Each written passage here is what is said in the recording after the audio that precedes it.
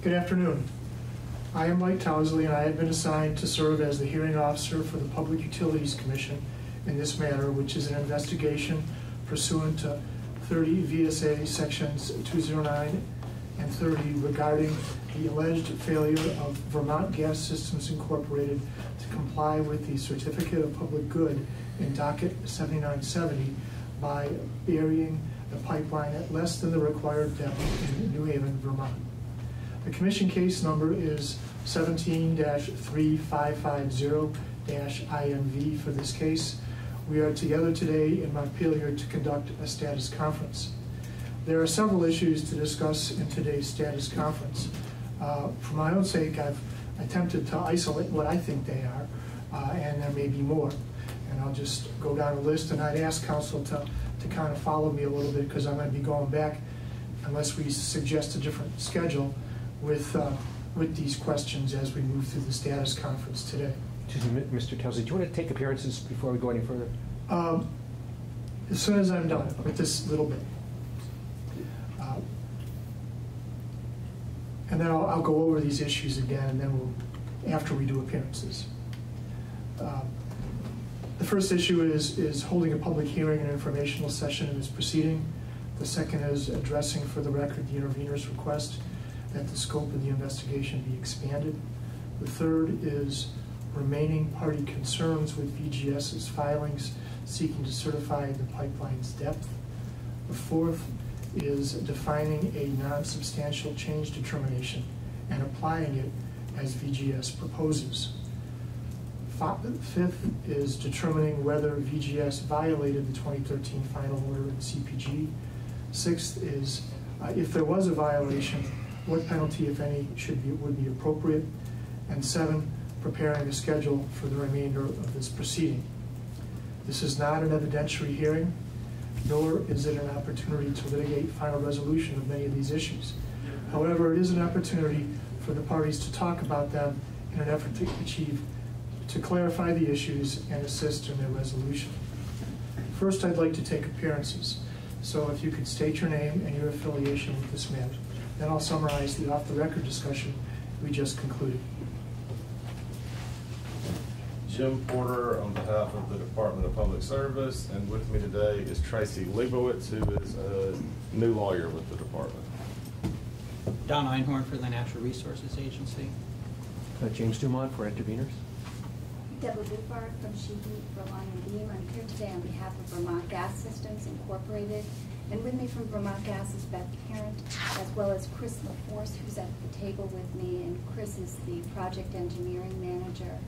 And as well, Eileen Similarities had planned to attend with me today, and unfortunately she had to go out of town to tend to a family emergency, so she couldn't join us. Okay. Could you also use the mic? I could not hear. Thank you. Is it on? Yes.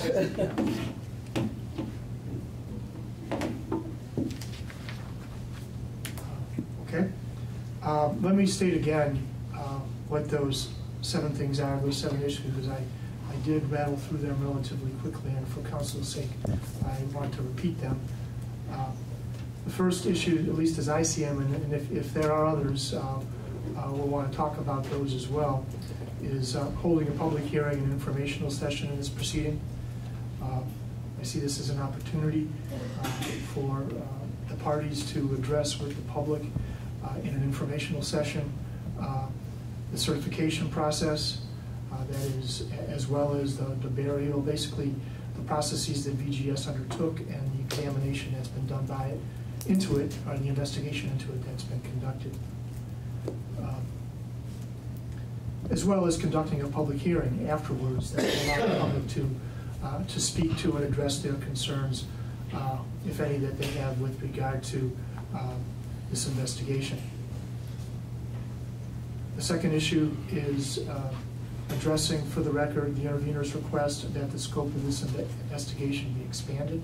The third is remaining party concerns with VGS's filings seeking to certify the pipeline's depth.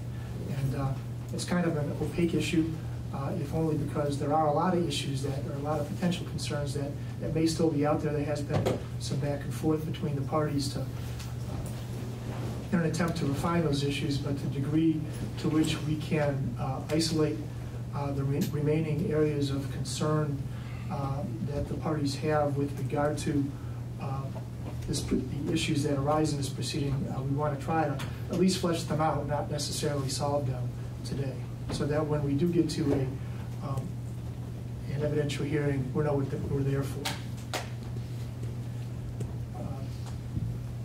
The fourth one is defining a non-substantial change determination and applying it as VGS proposes.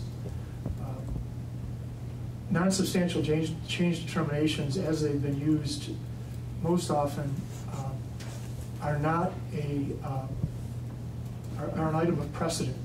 There's no, as I understand it at least, and correct me if I'm wrong, there is no rule that defines a non-substantial change determination process.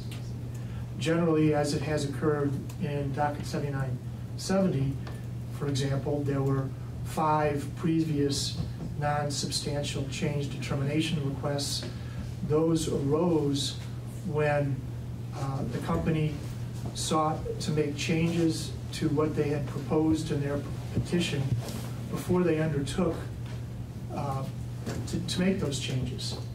In this case, we have a different setting where the company proposes to apply a non-substantial, or to request has requested a non-substantial change determination after they've done the action that would cover the non-substantial change determination.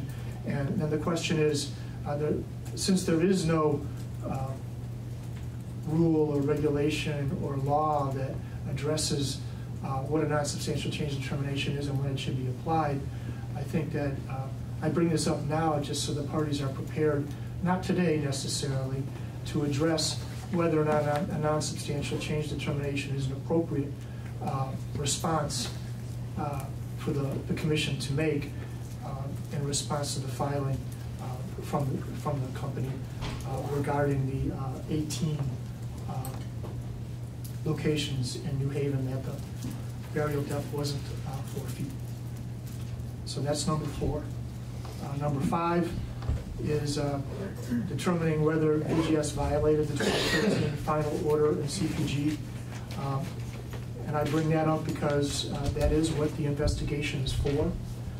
We're not going to resolve that today, but in the back and forth of looking at the affidavits and the details associated with them, sometimes that ultimate purpose can be lost, and I want to make sure that the parties are aware of the need to present evidence that addresses whether or not the 2013 final order of CPG have been violated or not. And then the 6th is related, is if there was a violation of the 2013 final order of CPG, what penalty, if any, is appropriate? And Section 30 of Title 30 provides criterion for determining how for the board to consider in making a penalty determination. Generally, in a 30-30 investigation, the parties provide some evidence to support arguments under each of those criteria. So I saw that as another issue that, at least in my refining where we're moving forward, how we're moving forward, that needed to come up. And finally, preparing a schedule for the remainder of the proceeding. Those were the 7 things that I thought that we at least needed to talk about a little bit today, if not, and likely not resolved, but at least make sure they were there as we move forward towards the next steps. Have the parties had any discussion as to an appropriate way ahead in this proceeding? This is on behalf of interveners. I've exchanged emails with the company's lawyer, so the company's lawyers know that we expect discovery. They have not agreed to that. Is your mic on? Oh, sorry. Sorry. Do you want me to repeat that? I can hear it, but I just thought it'd be good if we were consistent. Thank you. What matters did you want discovery into? One of the principal ones is what actually happened at the Clay Plain Swamp in New Haven. We have so far received Mr. St. Hilaire's affidavit stating that he talked to unnamed people, and he's satisfied that it happened the way the company says. We want to talk to those unnamed people. We have good reason to believe that when they're asked directly, it will be much more productive of useful information for the board, for the commission.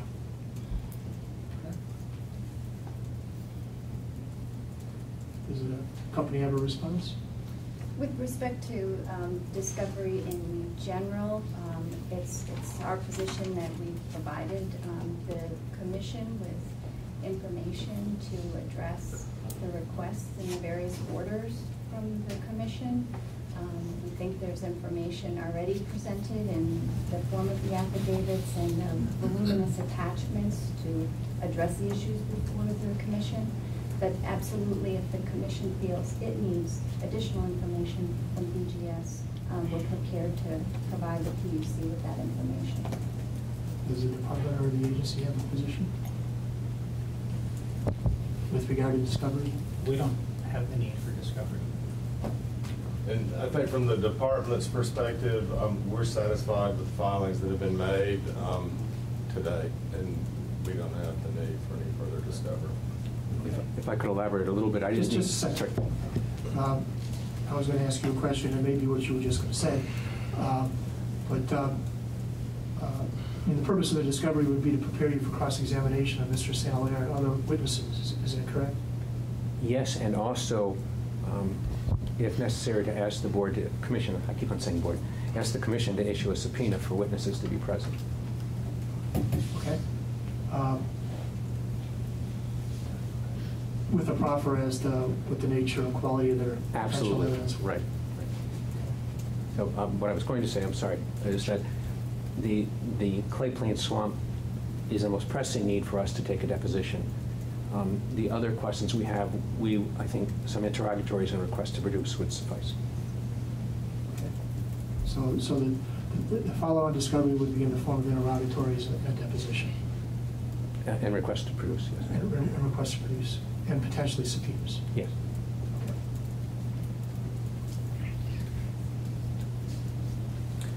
Okay.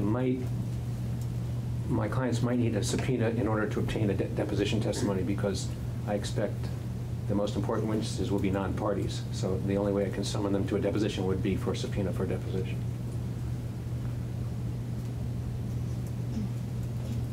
I'm guessing that this would be for contractor personnel who aren't. That's correct.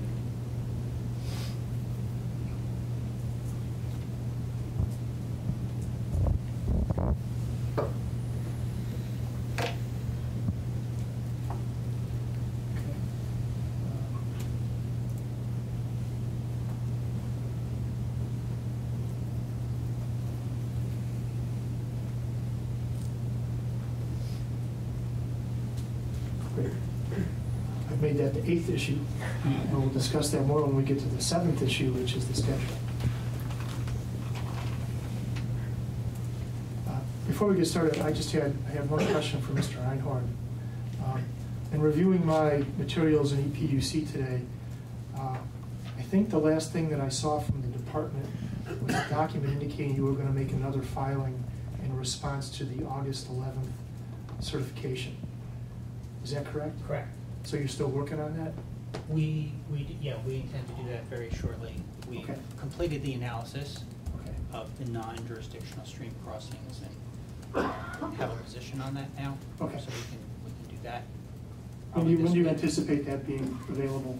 I think we could probably do that this week. I mean, I'm not rushing it because we. Yep. Okay. Thank you.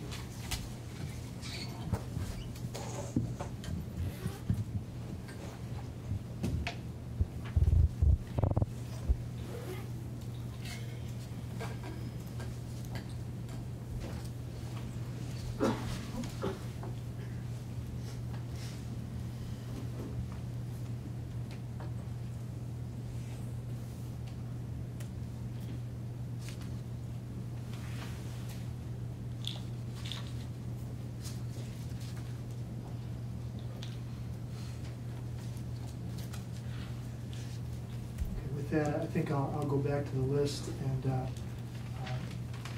ask the parties to respond to when and where and how they'd like to conduct a public hearing and informational session in this proceeding, or if there's been any discussion between the parties about this. So from the department's perspective, we have anticipated a public hearing. Obviously, we think it would be appropriate to have it located within the area of the pipeline. And beyond that, haven't really I like considered Bristol. that. The big old town hall building where we did Bristol is a nice town. it's pretty close to where we're at in terms of potential size for a party or for a public hearing related to activities in Moncton and New Haven too. There may be another site in New Haven, but we could use a New Haven town hall as well. Just with making it easier for Mr. Dumont to just walk up the street, I guess. But as someone who has an office in Bristol, I can tell you the acoustics in that space in Bristol are very poor. I mean, for the larger space, and everybody complains about it, and there's a local fundraising effort going on to change the building so the acoustics aren't a disaster. For that reason, if a significant number of people are expected, it might be better to use the high school auditorium, which is just a half mile away, but the acoustics are much better. As far as the public hearing itself, I don't know if anyone else has thought about who would participate, but I would hope that it would not just be the company. Right, my expectation would be that it would be very similar to what we saw in the Harsh Sunflower case, investigation case, where the company, the department, and the agency, which is often the situation with almost all of our informational sessions as we're now using them. Basically, the department would host the event and provide relevant information and allow the agency and the company, as well as the department, to provide information to the public and be responsive to questions about what's taken place from a factual perspective. So I would ask the hearing officer to consider whether or not some of the interveners might also be on the list of who's presenting information to start the proceeding off. We have exhibits and other information that we could be succinct with, but it might help focus the discussion. Okay, that isn't something I thought of, but not a bad idea. What do the other parties think? We don't have any objection to that. It's fine with A&R. I think what makes sense, if this is acceptable to the hearing officer, is I'm happy to speak with the counsel to the other parties and come up with a proposal, including a proposed location, a date, concept in terms of what information will be shared, and then I can file that with the hearing officer with some proposed dates, if that's acceptable. That sounds good. I mean, I don't think generally we allow for an hour for the informational session. I don't think you need to be bound by that. I think if you got toward 2 hours, it might be a little bit long, but 1 to 2 hours, and that after that would be, the second hour would go into the public hearing time because we'll finish at 10. So generally the idea would be to start at 6 and finish by 10 with the event, with the public hearing following the informational session. And I'll stand by for a filing from the company proposing time, date, and location after its discussion with the other council.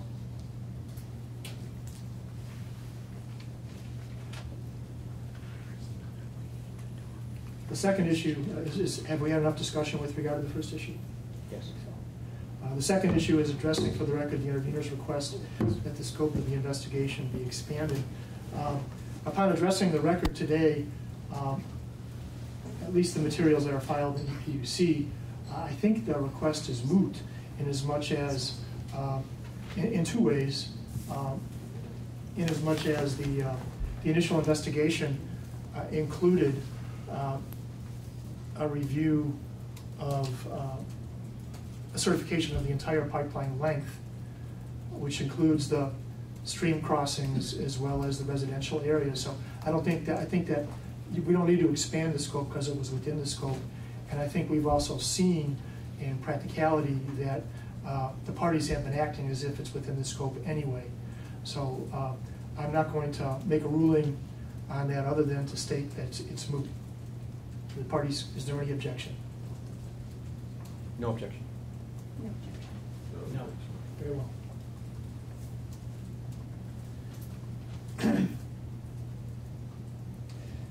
The third one is remaining party concerns with VGS's filings seeking to certify the pipeline's depth. And this is kind of open to how you want to fill this issue discussion. This is an opportunity for the parties in a non-litigated, to the extent that it's not litigated setting, to talk about the remaining issues that would be addressed in a follow-on evidentiary hearing. We've had the August 11th filing, which is the certification, response to that from the parties, and then a rebuttal response to a degree from the company, each of which shaped to a degree the remaining issues associated with that certification, which is the fundamental element of the investigation. One thing I didn't see a lot of in those discussions were addressing the root cause analysis, whether the parties thought the root cause analysis was, I think the department addressed this a little bit in its comments, but whether the parties thought the root cause analysis was sufficient. There was the request, there was the response that the company made providing root cause analyses for 3 different events, and whether the parties thought that those root cause analyses were sufficient to address at least what they believe occurred in this event and those other events to the extent that they have knowledge of them. I ask this because this is particularly related to any penalty determination. If it may be that the commission will want more, or that they'll be content if the parties are content. I've seen root cause analyses before, and sometimes they kind of look like what we saw, and sometimes they kind of look like something else. But that's only because I spent a lot of time in the military, where people always spend a lot of time criticizing each other's behavior. And that's what happens in a root cause analysis, is an in-depth investigation into, an almost finite investigation into why an event occurred, and what caused the event, and then what action steps the appropriate parties would be taking in response to what they discovered in their investigation. So I would ask the parties again to look at those root cause analyses and make suggestions if appropriate, or at least have an opinion as to whether or not they were adequate, and if they're inadequate, how they might need to be supplemented. Mr. Hearing Officer, may I respond? Yeah. First of all, I think I need to stop calling you Mr. Hearing Officer and say sir. That's okay. That's a different part of my life. In answer to your questions about our remaining concerns do go to the root cause analysis and also the August 11th certification.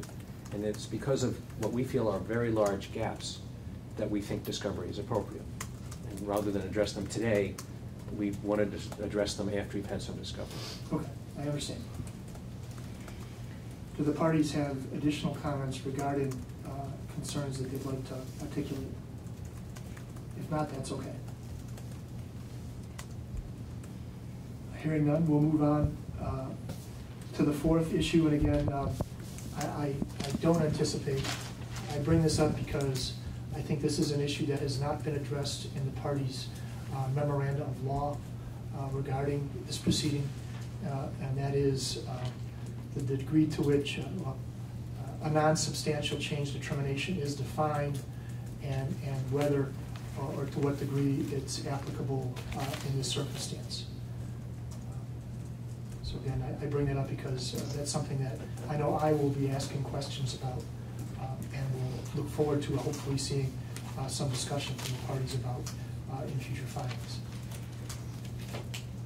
Are there any questions about that now? Okay. The fifth and sixth issues, again, are the ultimate issues. That is, whether there was a violation of the final order in CPG, and if there was, whether a penalty is appropriate. Again, I bring those up to remind the parties that that's why we're here, and that's what the focus of the investigation is. And then finally, what may be, well, is preparing a schedule for the remainder of the proceeding. Have the parties had any discussions with regard to scheduling, other than noting that the interveners want to do a little bit more discovery? There have been no other discussions. Okay. Would you like to attempt to put together a schedule now? Sure, I think that's good. Okay, I think I would like to leave the room while you do that. And you can read privately too, if that would facilitate your discussion. Do you think you could come up with the schedule today, or should we just wait? I don't have a calendar in front of me, so I can't do it.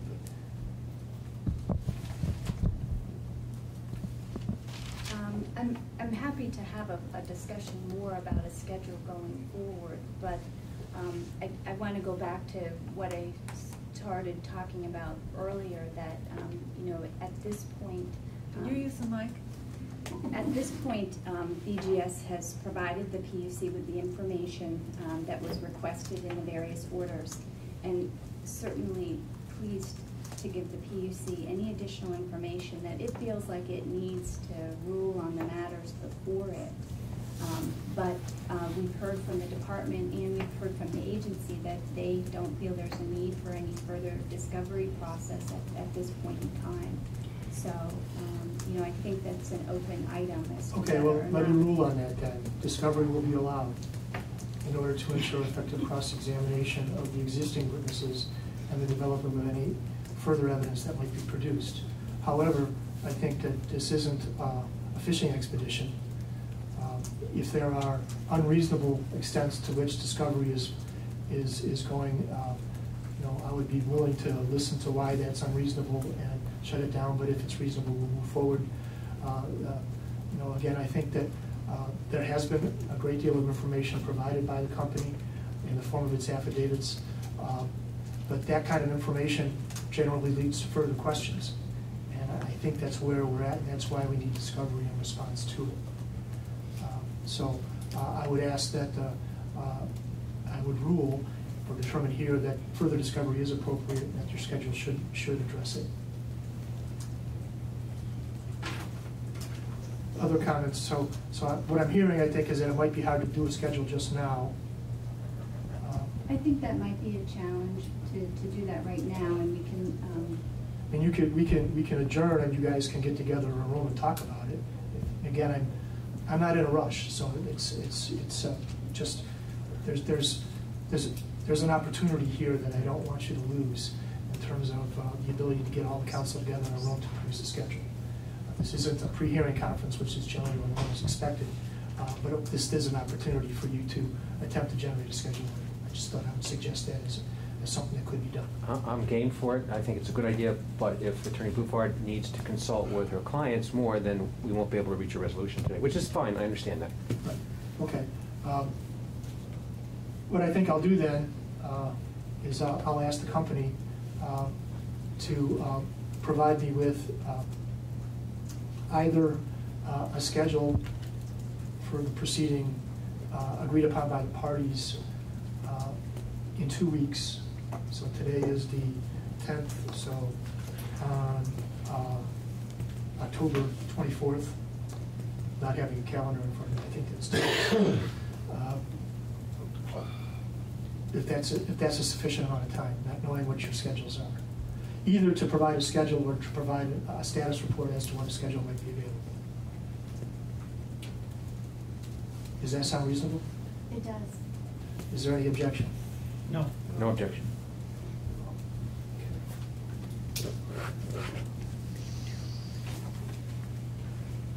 Are there any other matters that, or issues that we want to bring up in today's status conference?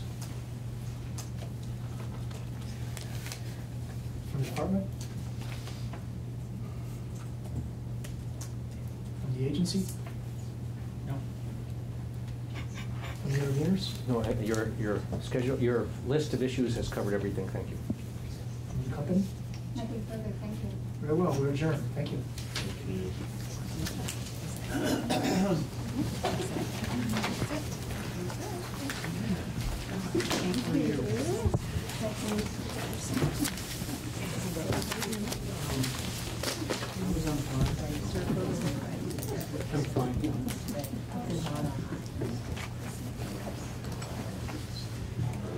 Yeah.